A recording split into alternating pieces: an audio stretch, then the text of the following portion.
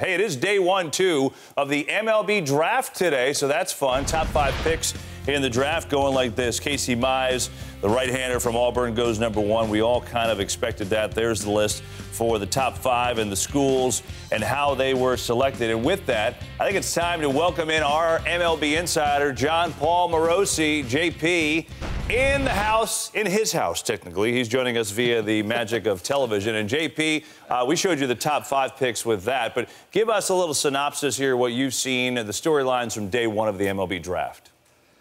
Well, Kevin, first of all, with Casey Mize going to the Tigers, that was the likely pick, the consensus best arm in college baseball. And again, all 5 of the top 5 picks from the college ranks. Number 6, Jared Kelenic of Waukesha, Wisconsin, the highest drafted player ever from that state. But I think right now, Kevin, a lot of the intrigue is about Kyler Murray, who we know also on this network as the likely successor to Baker Mayfield as the quarterback of the Sooners in the fall. Now, I spoke with a source this evening, Kevin, who says right now Murray indicating he still plans to be on campus in Norman playing football in the fall, but again, there's still some weeks there to figure out the negotiations of what could be a very lucrative deal for him to play baseball. Now, again, he could go pro in baseball and still play football, but again, the Oakland A's, who took him 9th overall, they may have something to say about that before he signs on the dotted line.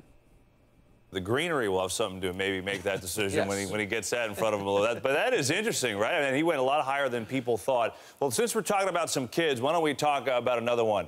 Young Vladimir Guerrero Jr., who continues to be absurd in the minor leagues. I keep asking you about him, but I'm going to keep asking until we have a definitive answer. Are the plans changing for him? Are we going to see him in Toronto anytime soon? He's in the minors right now.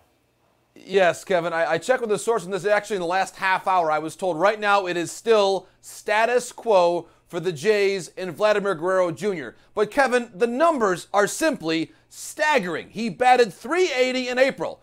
Well, the encore in May, he batted .438 with a .768 slugging percentage as a 19-year-old in the Eastern League. But again, for now it sounds as though even with Josh Donaldson and Steve Pearce on the DL, they're going to keep him there in the Eastern League, work on the defense at third base. Also on that team, Kevin Biggio and Bo Bichette. But Kevin Biggio, his OPS is above 1,000. We saw Craig Biggio in Houston over the weekend. A very proud father. I saw Craig on Saturday. Kevin had actually already homered in the game by the time I saw Craig, but Craig was not going to brag about him. He, of course, played at Notre Dame, a very high pick from there. He could be on his way to the big leagues before the season is over as well.